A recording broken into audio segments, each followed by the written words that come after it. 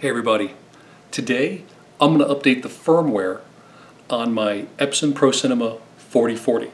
And this applies to other Epson models as well. The Pro Cinema lineup, the new Pro Cinema 4050, I believe the 6040, and I'll put a list of some of the projectors that I know that this is the way how it works. But it's really simple. Stay tuned. I'll show you how to do it.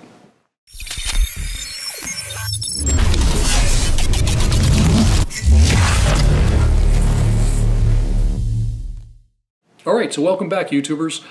Anyway, to update the firmware on your projector, you're going to need a projector, of course. Then you're going to need to go to the Epson website. And if you look down in the notes, I'll put the link to the Epson website where you can find the drivers and instructions on how to do the download and get it onto the projector. And I haven't done it yet, but it seems really, really easy. Now I have confirmed that my firmware is out of date. So this machine it was a demo, and it has been in the shop for about a year.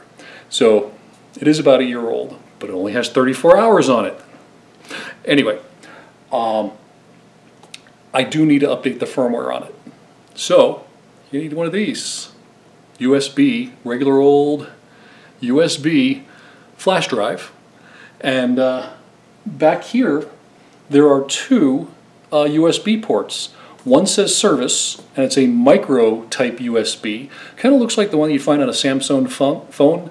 That's not the one we're going to plug into. We're going to plug into the standard USB 2.0 type jack here on the back with this. So what you do first is go to the Epson website, as you see below, and look for your model of Epson projector.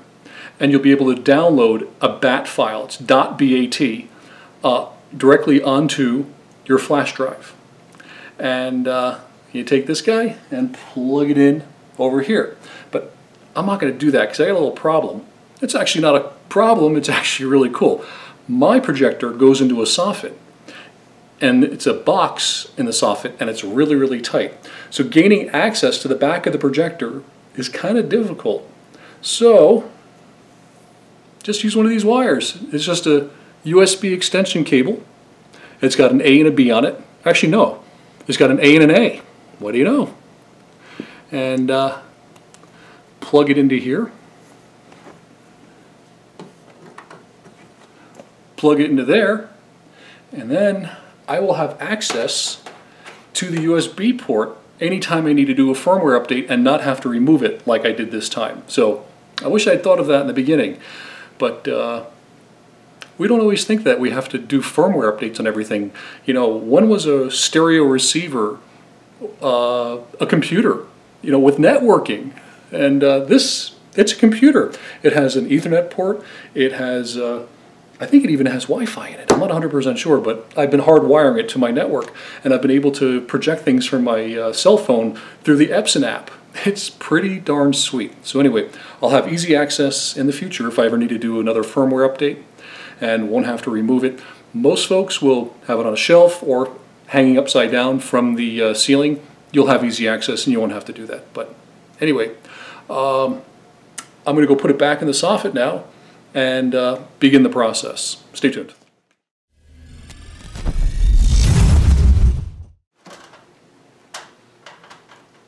Okay, so I've got my projector back in the soffit now, and I'm going to do the firmware update.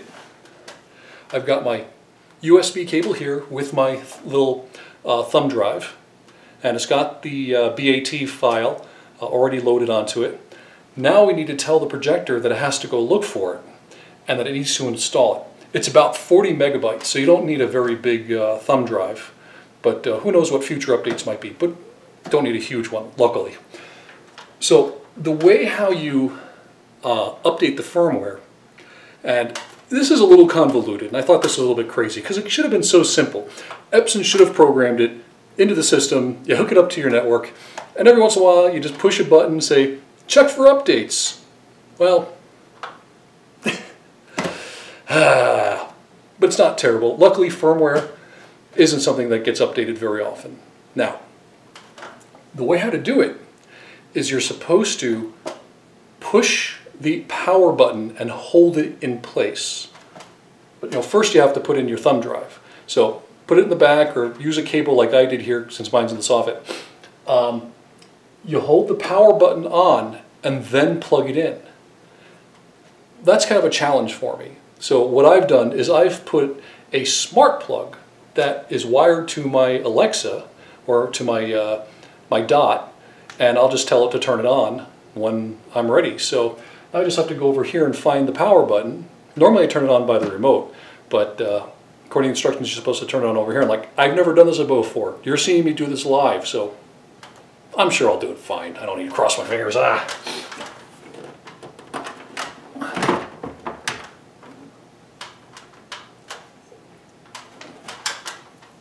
One second.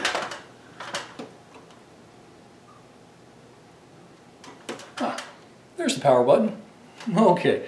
It's a little hard to do it on a ladder when you're leaning and you got a bad back and all that stuff. So anyway, I am going to push the button in and Alexa, turn on projector.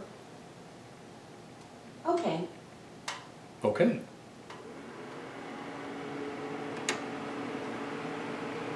I don't know if you can see, there's some lights flashing over here. Oh yeah, it's doing something because the lens did not open. Normally when you push the power button on, the lens opens up and it starts to warm up.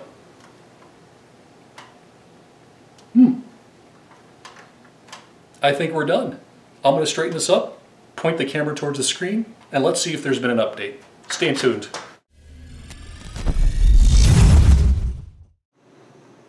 Alright, so now we're going to check to see if the version has changed on the projector. I'm pretty sure it has. So get out your remote control and then hit the home button and it takes you to this screen, of course.